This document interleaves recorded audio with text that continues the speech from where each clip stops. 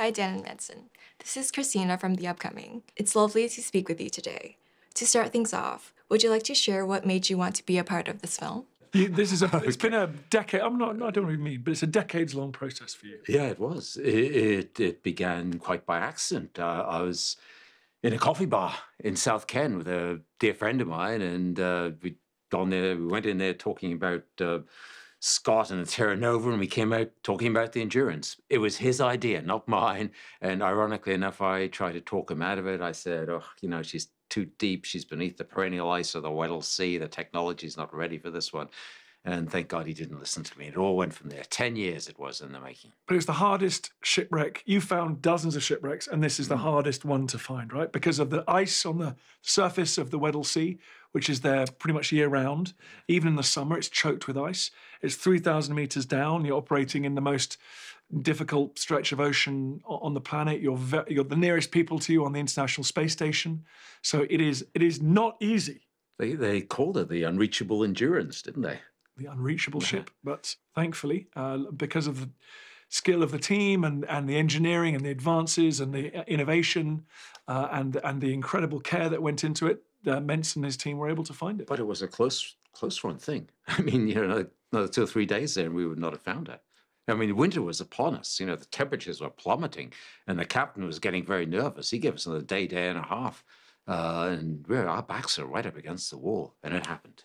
What was a moment, fact, or detail that each of you felt was vital to include in the film? So I think it was very important to show the conditions in which the crew were working to maintain the search. And that is, you have to work round the clock, 24 hours a day.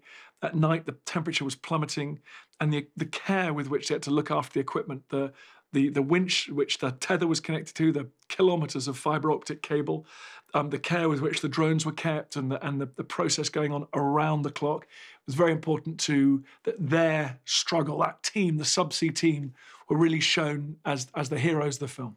Absolutely. I mean, the team just integrated like that. We went in there with absolute focus. We had one objective, find that ship. And everybody on board was an expert of one kind or another. We all brought something to the table. And in the end, it was our second attempt. The first attempt we failed miserably upon. Second attempt, we did it. Just. Were there any moments that you were surprised were included in the film? Yeah, there was one. There was that moment where we found the deposit from the wreck.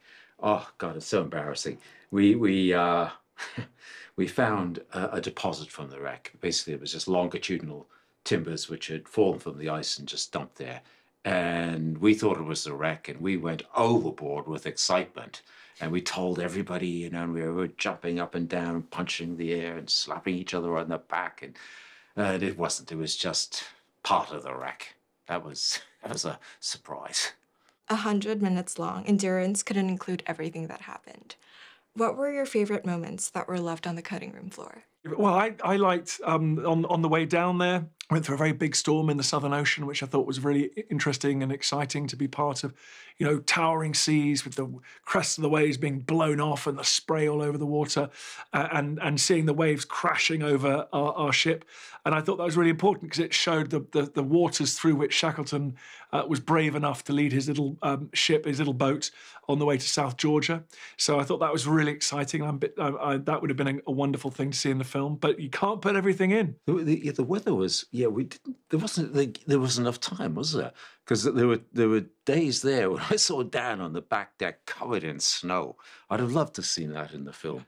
Or some of those moments with nature, those, with the sea leopards and the emperor penguins, those minkies coming up the stern of the ship, the just minky blowing. whales. There's lots of wonderful nature that sadly we weren't able to show as well. How did you know that Elizabeth, Chai, and Jimmy were the right people to tell the story? Well, you got the world's best shipwreck.